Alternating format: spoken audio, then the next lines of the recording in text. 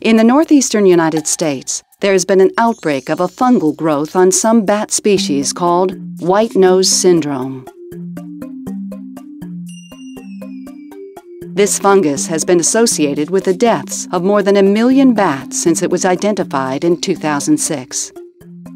White nose syndrome seems to affect primarily cave-dwelling insectivorous bats. It seems to be caused by a newly described fungus called Geomyces destructans. There may be other underlying causes of white nose syndrome that are contributing to the bat deaths, and those are under investigation, but for now it looks like the fungus is the #1 culprit. White nose syndrome is causing fatalities for thousands of bats that roost in caves in the winter. Started in the Northeast in 2006 and has spread from an epicenter near Albany, New York in all directions and is moving south through cave systems.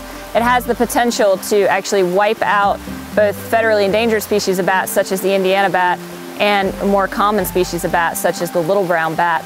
The Geomyces destructans fungus thrives in the cold cave environments where bats spend the winter.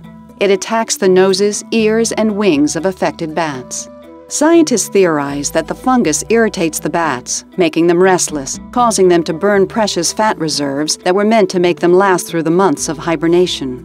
During hibernation, bats are vulnerable, with their immune systems and metabolic systems reduced. The bats may lose up to half their body weight as they slowly use up their stored fat during hibernation. If they wake too early due to white nose syndrome, they could freeze to death or starve. Another hypothesis suggests that the fungus disrupts some of the bat's physiological functions, causing problems like dehydration, which can damage the membranes on bats' wings. If the disease continues to spread at this alarming rate, some scientific models suggest that the little brown bat, which is one of the most common bat species and one of the hardest hit by the white nose syndrome, could face regional extinction in less than 20 years.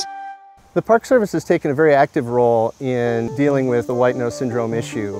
Park Service units across the country are contributing to white nose syndrome surveillance methods by allowing researchers access to park units, by conducting surveys of their own, whether watching bats come out of caves or using acoustic equipment to listen for bats coming out of caves. Can this disease hurt humans?